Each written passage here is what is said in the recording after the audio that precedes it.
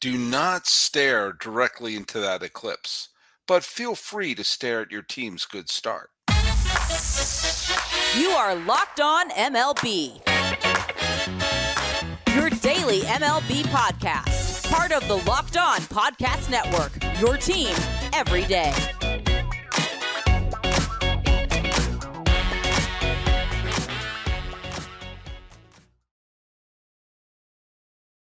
Hello, baseball fans. Welcome to Locked On MLB, part of the Locked On Podcast Network, where it's your team every day.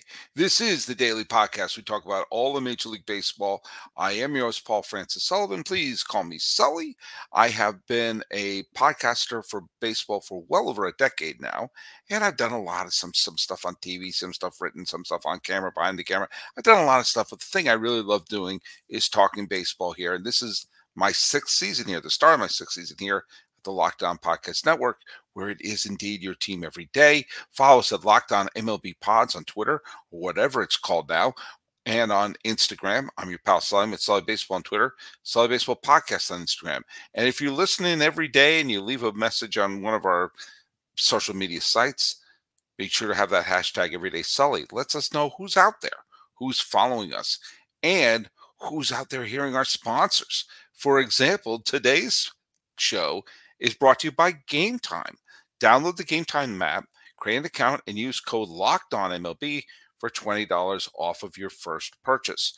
Let's get down to some business here before we get going on what I want to talk about, which is the fact that we are roughly 10 games. Some teams have a little bit more, some teams have a little bit less, but we're right around 10 games into the season, which is way too early to make any real negative assessment, but it's not entirely impossible to feel a little apprehensive about your team at this point. And I have gone through, because I'm me, I've gone through and I have created 3 categories of which every team in baseball currently falls under if you're a fan of them. We'll get to that in just a second. First of all, this is being dropped on the 8th day, the day of the eclipse. Wear your sunglasses. Don't stare right at it like some people might do out there. But let's see who owned baseball for the 7th day of April 2024, which was Sunday. Let's figure out who owned baseball for the 7th day of April 2024. Ronel Blanco finally let up a hit, but he still hasn't let up a run this year as Houston beat Texas, and Blanco's their new ace in Space City. William Contreras got 10 total bases with his 2 homers. Milwaukee pounded Seattle 12-4. Zach Geloff of the A's got 4 hits, and the A's stunned the Tigers with a 7-1 drubbing. And Max Meyer got the first Marlins win of the year, beating the St. Louis Cardinals 10-3. Half wobs went to Ryan Mountcastle and Dean Kremer, who were terrific for Baltimore, but the Orioles bullpen melted down in Pittsburgh. Nolan Gorman homered twice in the Cardinals' 10-3 loss to Miami, and knuckleballer Matt Waldron pitched terrific in the 6th inning, but the Padres lost the game to the Giants. They all owned baseball on April 7th, 2024.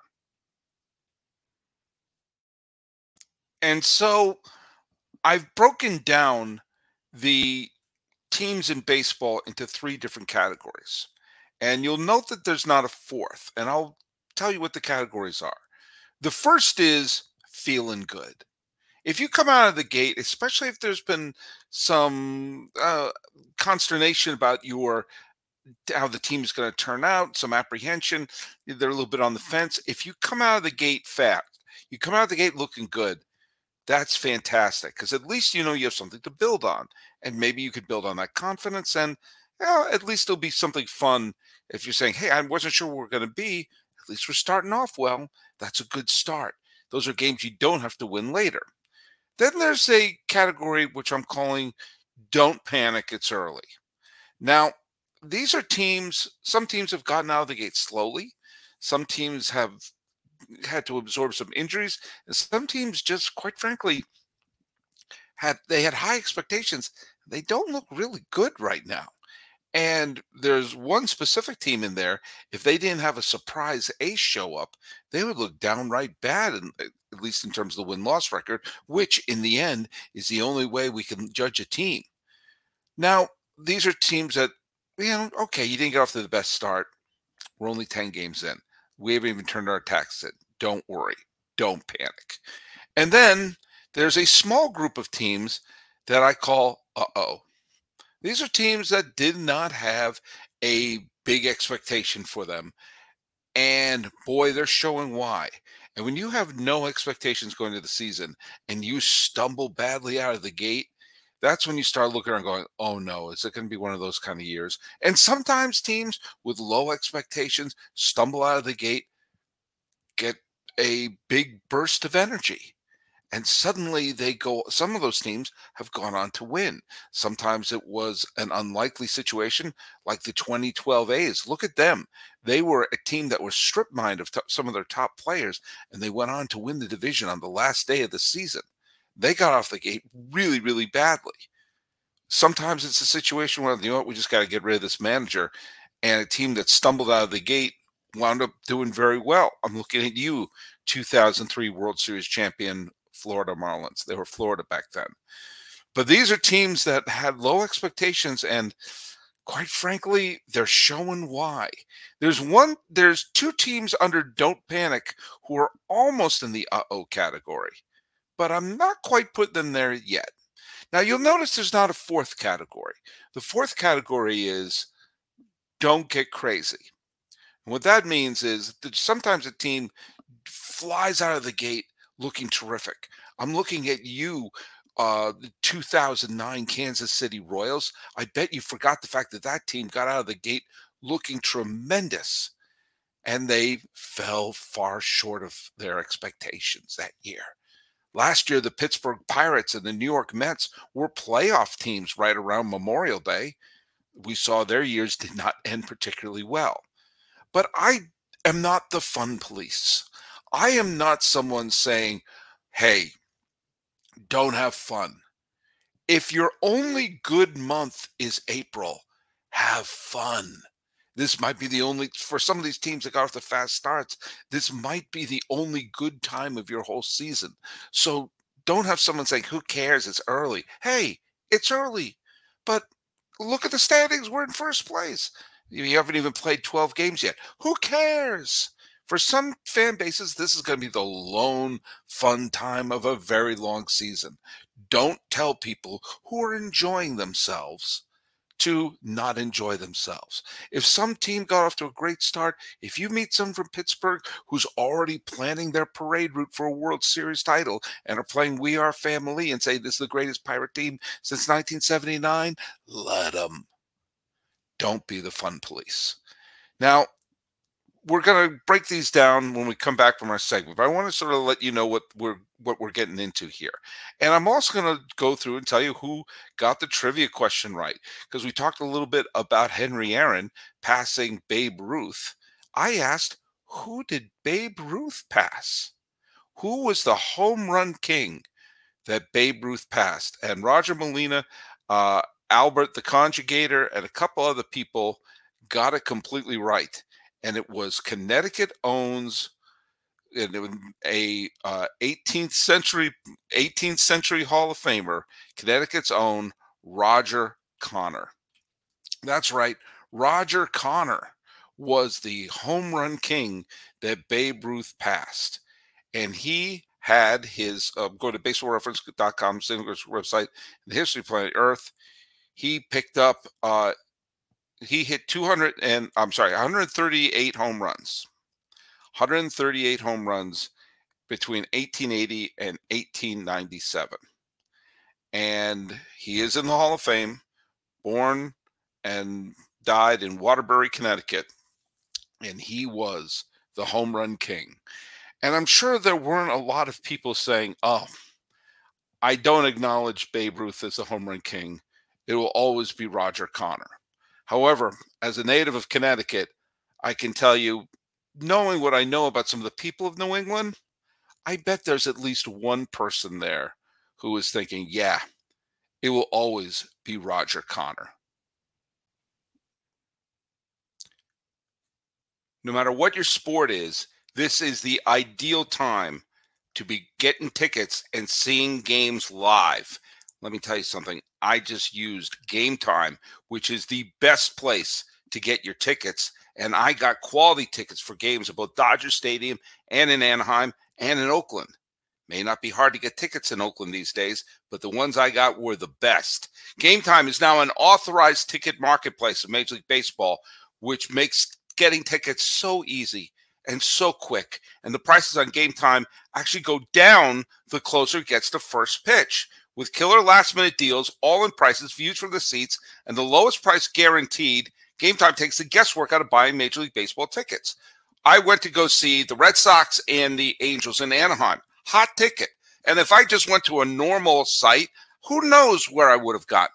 They would have put me somewhere. I would have been the wrong view, would have facing the wrong way. Sometimes the tickets are not the best. And sometimes the views aren't what you want. With Game Time, I got a great deal, and I was able to choose between a couple of different locations. I actually like to sit in the second deck and a little bit closer to the first base line. I like that angle that way. I get to see this thing out there in left field. I went through Game Time, all the views, and I found the perfect seat.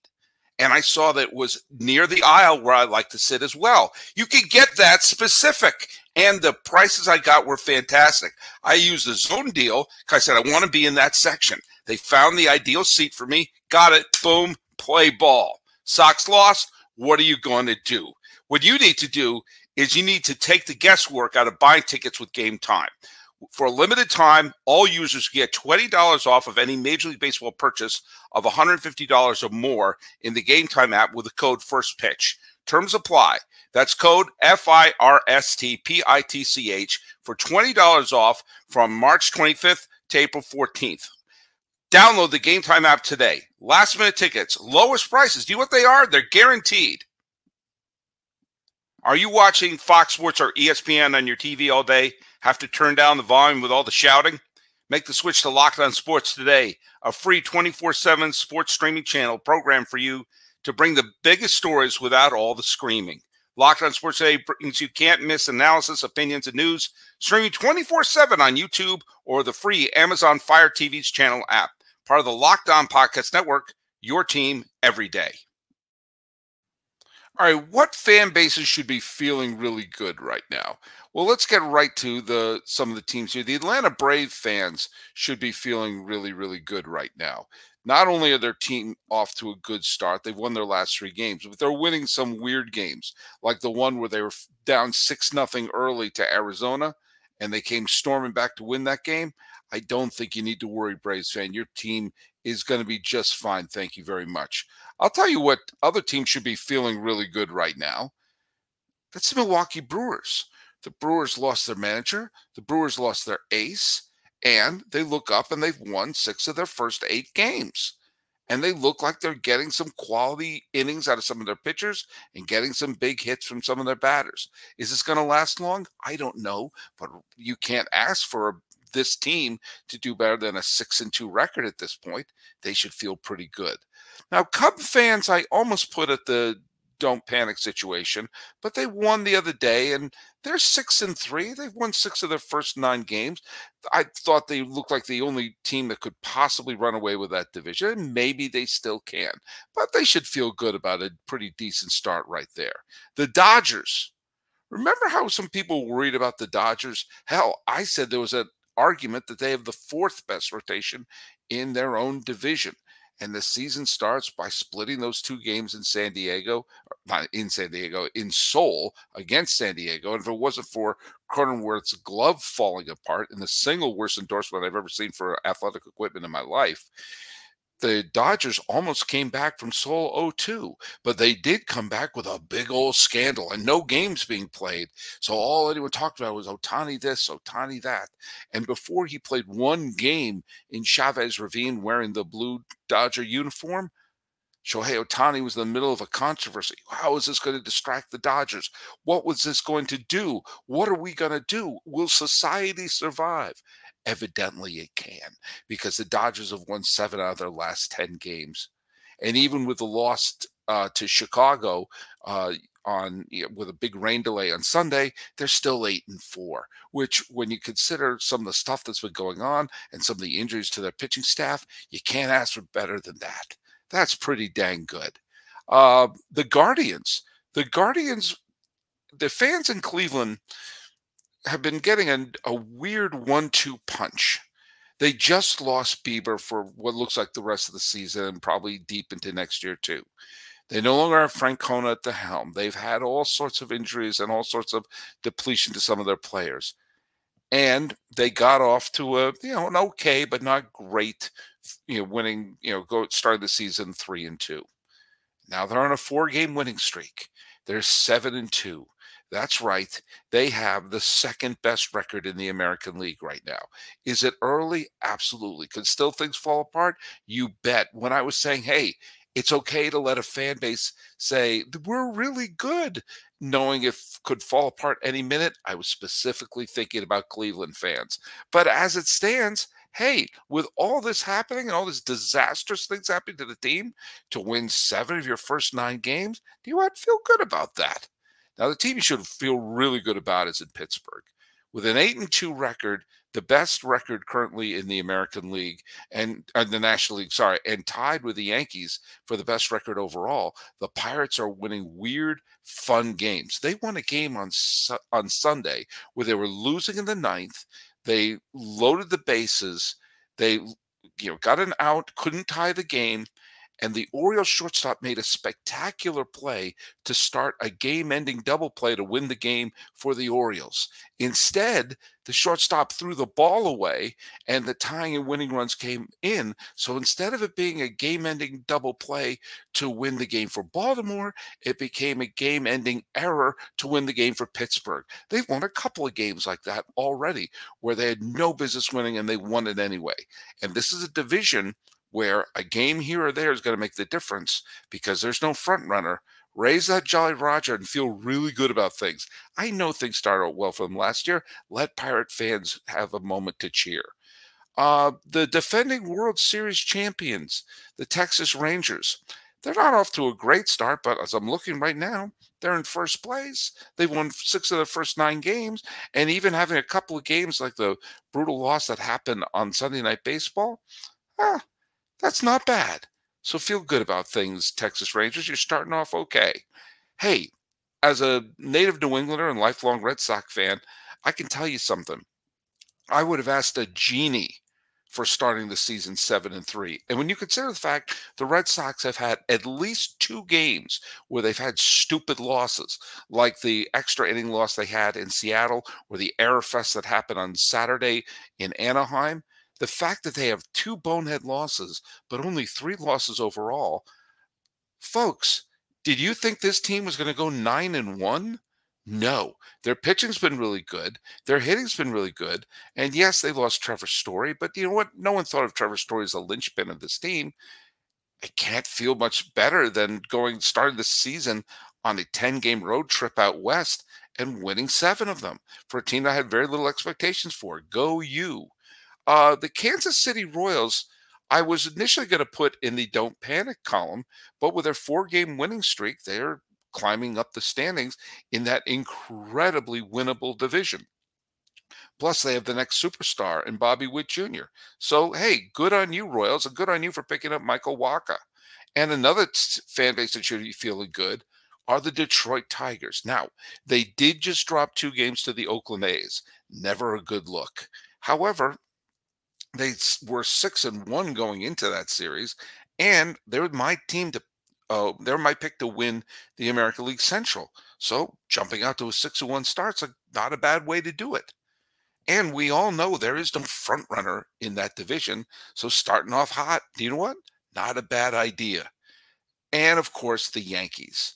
The minute they lost Garrett Cole and saw that they were going to start the season with a gauntlet of playoff teams, do you know what? Even the most optimistic Yankee fan must have thought, oh boy, this does not look good for us. This does not look good for us at all. And then they just kept winning. And it wasn't because Judge was carrying the team. He hasn't. It hasn't been because they've had dominant ace pitching, with the exception of Stroman. They haven't. The fact of the matter is they're winning games. They're finding ways to do it. Juan Soto looks like a Yankee, and if the Yankees are smart, and who knows, maybe they are, they should open up the bank and just ask, what will it take? But If I came up to every Yankee fan when they heard that Garrett Cole was going to miss the start of the season, knowing they're going to begin the year in Houston and Arizona and then playing Toronto, if you said, hey, would you take 8-2 to start the season? If I asked a million Yankee fans that, do you know what I'd get? I'd get a million yeses. Hey, are you a fan of daily fantasy sports? Well, you need to go to Prize Picks. Prize Picks is the #1 fantasy sports app with more than 3 million members. It's the easiest and most exciting way to get in on the action while you watch your favorite sports and players. You just pick more than or less than or 2 or more player stats, and you watch the winnings roll in. The regular season has begun in baseball, and we're starting to see some cool stats running up. Don't miss out your chance to get your favorite players with a diamond with your Prize Picks entries, whether it's strikeouts, RBI, first inning runs. Take your pick in the more than or less than from Prize Picks today. And by the way, Prize Picks now offers Apple Pay for quick and easy deposits into your account for this baseball season. Now, let's see what we got. I got it right here. We got my app. I'm going more than for O'Neal Cruz. And, I have a feeling about Eugenio Suarez. I'm going to go more than for him as well. Download the app today and use code LOCKEDONMLB for a first deposit match up to $100. That's right. Download the app today and use code LOCKEDONMLB for a first deposit match up to $100. Prize Picks. Pick more. Pick less. Do you know what? It's that easy. Locked On has launched the first ever national sports 24/7 streaming channel on YouTube, and now it's available on the Amazon Fire TV in the free Fire TV's channel app. Locked On Sports Day is here for you 24/7, covering the top sports stories of the day with local experts of Locked On, plus our national shows like this one, covering every league. Find Locked On Sports today, now available on the free Fire TV's channel app. Let's talk about some of the teams that I'm thinking, do you want? I know it's not a great start, but don't panic. The Angels, some games they look absolutely terrible. In fact, there are 2 games where Mike Trout's solo home runs were practically their only offense. They did not look very good the final game against the Red Sox, but they still have a winning record somehow. And somehow they've kept their nose a little bit above water, even though they don't look particularly good. So don't panic. Maybe things will start to kick in. When you have a winning record, when you don't look good, that's a good sign of the manager. Now, the Astros are not off to a good start. In fact, if Blanco didn't throw a pair of masterpieces, they would be 1-9 right now. As it were, they looked terrible against the Yankees. And again, they have only 1 win that isn't a masterpiece by this unknown ace. They've lost 7 of their first 10 games. And as of this recording, the Astros and the A's are tied. That's weird. That's very weird. But it's a very long season. We all know the Astros are incredibly talented, and this might just be one of those early hiccups. Dropping 7 of 10 games, if that took place in August, no one would blink. Because it's how you start the year, it just looks a little more infected.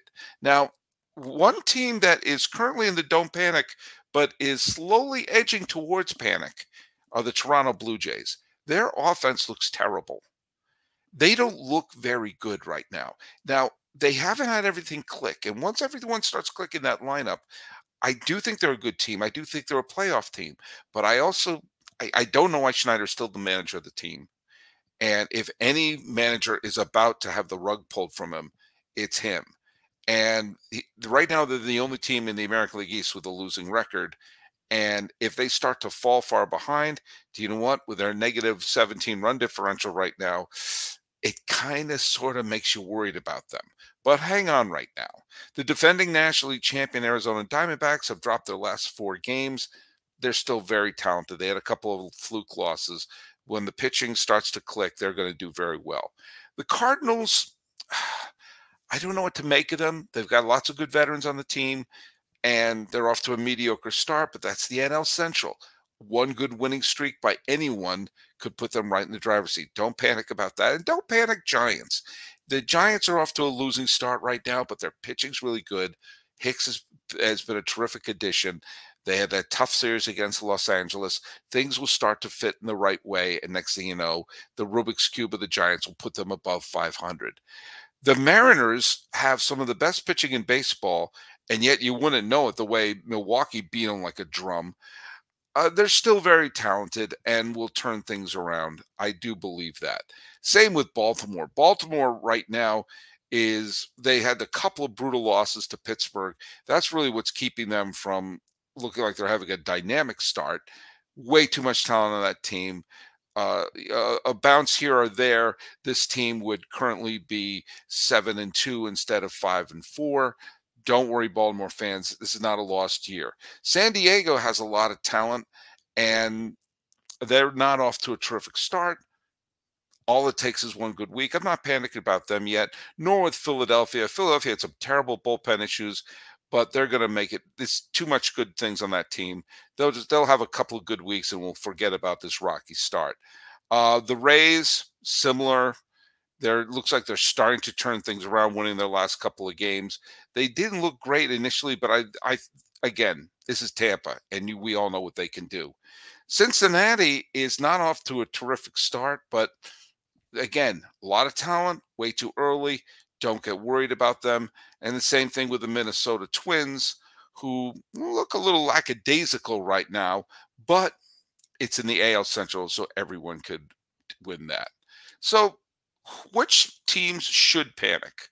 Well, the A's, but they're not going to because the management doesn't care. And yes, they won those 2 games in Detroit. That's great.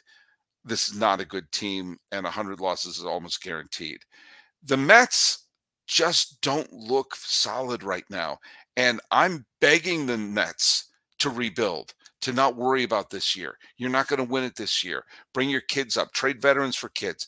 Rebuild, rebuild, rebuild, rebuild. You could have the most loved team in New York in generations if you win with a homegrown team. You're not doing it this year, so don't pull the trigger. The Nationals, they don't look good either right now. And, they did manage to win on Sunday, but you know what? Again, there's not enough talent on that team to contend, and they're not off to a great start. The Rockies, oh boy. I mean, they've dropped their last 2 games. I feel like the manager of Bull Durham when I see that they're 2-8, and I say, how did they win 2? They just don't look like a talented team, and this looks like an easy 100-loss season. The Marlins stun me. I know the Marlins have some injuries, but we were finding out that Kim Ng was not the problem with this team. That, remember, made the playoffs last year, were a lot of fun last year, and they won on Sunday, so that means they're 1-9. I talked to Peter from Locked On Marlins the other day. So love to have you on to talk about the fish. He said, I'd rather not. For Miami fans, this is disastrous to come out of the gate trying to build off of a playoff season. Almost every time they've had success with that team, the next year they can't build off of it. They went to the playoffs last year. They were an exciting team last year with a lot of good young players, and they dropped their first 9 games, and they look like garbage, save for this Sunday win. So I feel badly for them, but that's just the truth. And sadly, God, the White Sox. The White Sox have played 9 games and already have a negative 26 run differential. I didn't think that was possible. They've won 1 game, and they just don't look in it. They've scored 16 runs in 9 games total. And this was a team that just a couple of years ago looked like they were going to be a perennial playoff team. And I thought, well, if they get out of the gate fast, oh boy. And that's kind of the reason why I say this is a team that you should just say uh-oh about, because there were no expectations for this White Sox team, and holy cow, do they look terrible. Now, is it worth firing a manager? No, because we knew it was a rebuilding year. But man, this is going to be rough. And with empty seats and the city of Nashville beckoning to them, support your team. Support your team, White Sox fans. Look what happened in Oakland. So there you go. If you disagree with the team, which team should fall into, I think that the Blue Jays are kind of teetering on the edge of don't panic to panic. Well, that's going to depend on how the rest of this month goes. So let me know where you think about where I put your team. And let's start the trivia question right now. And the trivia question is, what is the only team in the 20th and 21st century to go on a 20-game win streak during the regular season and go on to play in the World Series? We've seen 20-game winning streaks with the A's in the Moneyball season and Cleveland in 2017. But neither of those teams made it to the World Series. Only one team had a 20-game winning streak and wound up winning the pennant. That is your trivia question. So follow us at Locked On MLB Pods on Twitter and Instagram. I'm your pal Sully. I'm at Sully Baseball on Twitter, Sully Baseball Podcast on Instagram. Doing a way too early evaluation of baseball. This has been Locked On MLB for the 8th day of May, 2024. I am your host, Paul Francis Sullivan. Please call me Sully, and don't look directly into the eclipse.